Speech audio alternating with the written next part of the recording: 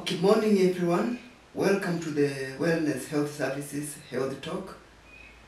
We are continuing our reflections on the kidney diseases, especially at this time that the world is celebrating the World Kidney Day. It is important that we reflect on some of the conditions that affect the kidney, what are their main causes, and also we ask ourselves, how can we prevent these conditions so that we have fewer people getting affected by kidney problems. So our topic of discussion today will be reflecting on nephrotic syndrome. Nephrotic syndrome, as the name says, syndrome means a collection of signs and symptoms which result from kidney damage, and the main characteristic is one is proteinuria. Proteinuria means loss of proteins in urine. There is a hyperlipidemia, which is an excess of cholesterol in the blood. There is decreased albumin in the blood. This is as a result of the excess loss of proteins in the urine, and as a result of this, low albumin in the blood leads to to fluid overload. So the signs and symptoms of this disease, there is an excess of fluid loss, and there is also fluid overload, which presents with leg swelling. You can have generalized body swelling. You can have abdominal swelling with what we call ascites, which is an accumulation of fluid in the abdominal cavity. You can have facial swelling. There is increased risk of hypercoagulability, such that these individuals, they are at higher risk of getting venous clots, and there is also an increase in the cholesterol levels of the blood, what we call the lipids, when you do blood tests. And as a result of the fluid overload, and this leads to increased chances of infections, because fluid forms a good culture media for bacteria and other organisms to multiply.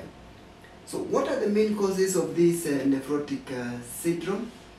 Some of the factors could be primary to the kidneys, like various injuries to the nephrons, which is the main fluid regulating and electrolyte regulating organ in the kidneys, the nephrons, and they become affected by various immune mechanisms, which leads them to more permeable to albumin, and this leads to loss of albumin in the urine.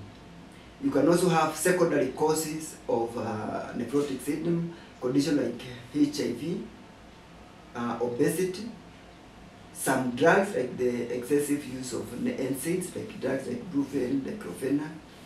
There is genetic aspect of it, some malignancies, and then infections like hepatitis B and C, and then diabetes.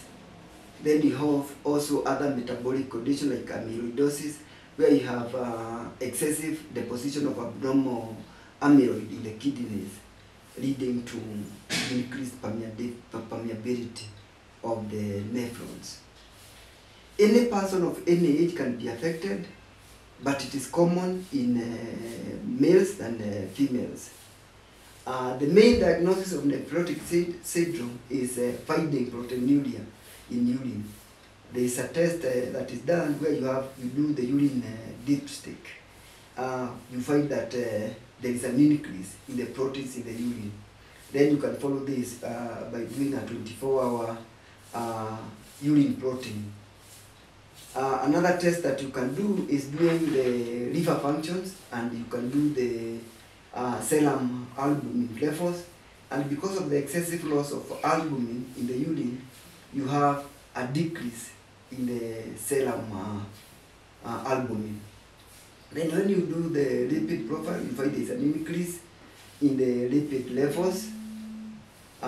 Then you can also do immune markers, especially if you are thinking that the cause of the nephrotic syndrome is due to an immunological condition, especially conditions like lupus.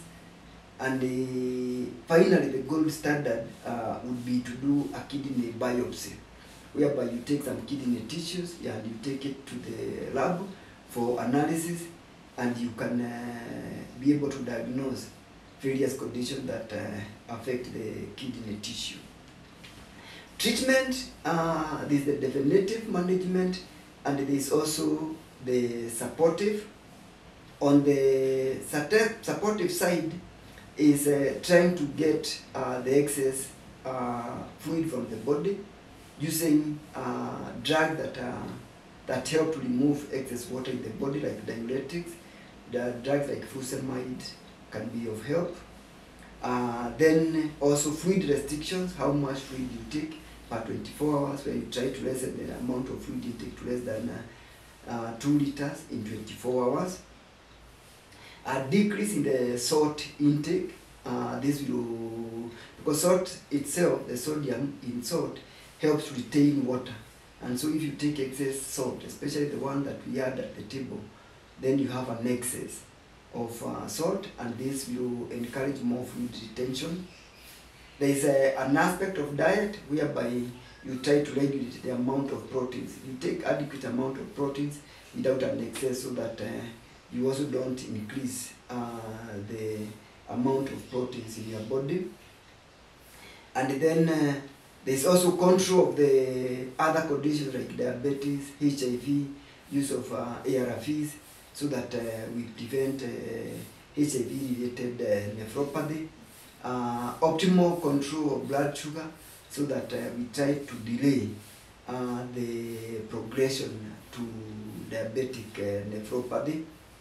And then also, when you have the conditions that affect the kidney themselves, the glomerulonephropathies, then use of steroids. And these can be used up to 1 year, so that we try to prevent the immune mechanisms that are happening in the kidneys. And in severe cases, then you have use of drug modifying agents, which try to control the nephropathies, so that you don't progress to overt kidney failure. We have said these individuals, they are at increased risk of getting hyperlipidemia. Statins have a role, and these are drugs that are used to help to lower the lipid levels in the blood, so that the increase in the lipids leads to what we call atherosclerosis, which is a progressive condition where there is narrowing of the blood vessels, and this can lead to cardiovascular events like stroke, heart attacks, and of course peripheral loss of blood supply. Then, because of the increased risk of hypercoagulability, the risk of getting clots can be reduced by use of heparin, low molecular weight heparin. So in summary, we are saying that nephrotic syndrome is a collection of signs and symptoms resulting from kidney damage, and it is characterized by loss of proteins in urine. There is an increase in the lipids in the blood, there is a decrease in the albumin level in the blood, and there is the generalized fluid overload. It presents with the signs and symptoms of fluid overload, and affects individuals of all ages, and it can be caused by different conditions including diabetes, HIV, some drug use, and the infections like hepatitis and HIV. Prevention usually is controlling the underlying conditions, and also there are some behavioral and lifestyle changes that can prevent the progression of the disease. Thank you very much for listening to me, and I encourage you to subscribe to our Wellness Health Services Health Talks channel, so that you can benefit more from our talks.